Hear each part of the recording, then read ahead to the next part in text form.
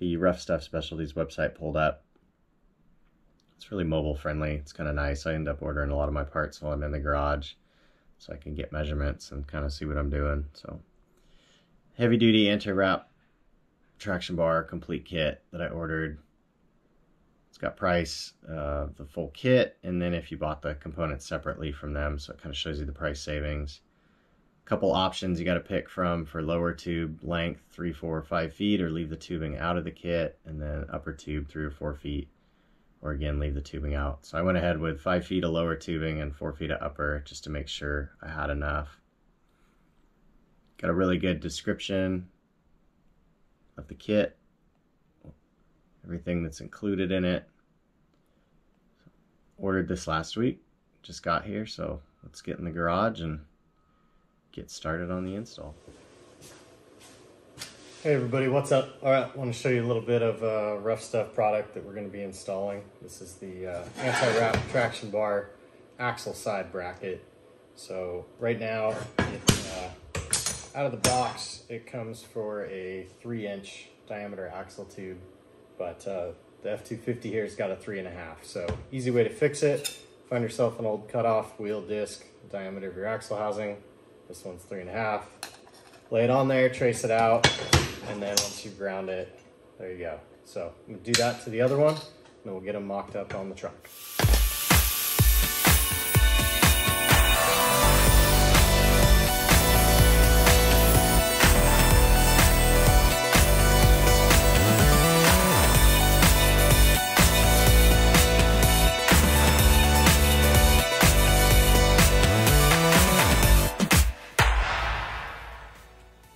Okay, this is the frame side mount for the Ruffstuff Antiwrap bar.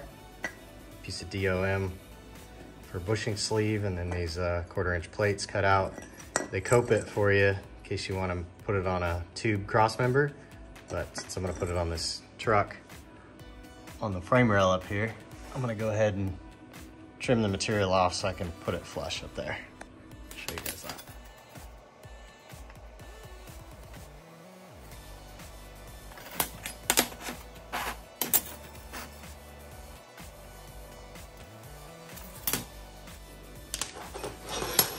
Mentioned frame rail is a little bit, the way they form it into C-channel, it's a little bit taller on one side than the other, so I'm going to cut them at staggered heights. That way when I put them on, it should keep the bushing square.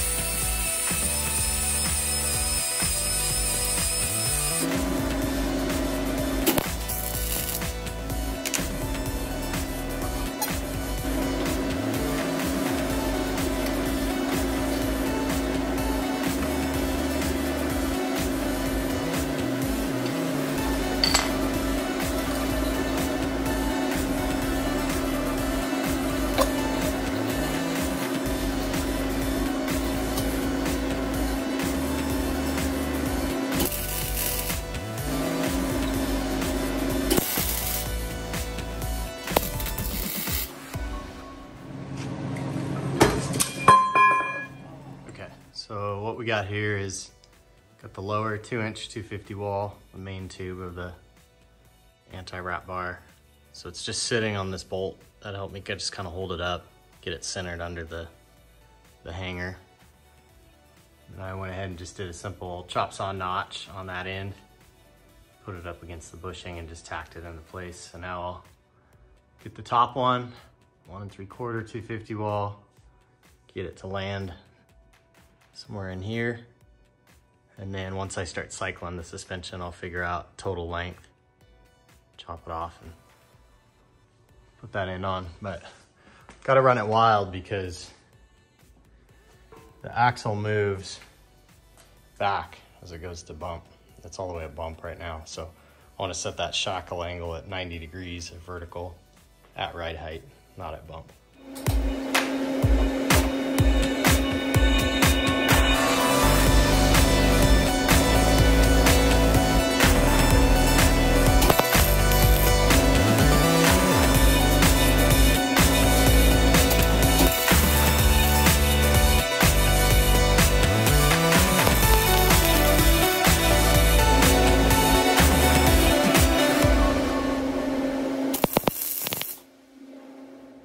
Okay, we got the top bar tacked in place, same thing. Little chop saw notch there. And then just cleaned up and tacked right there. I'm not gonna weld the mount on until I get the end length and angle and everything figured out because it might move around a little bit.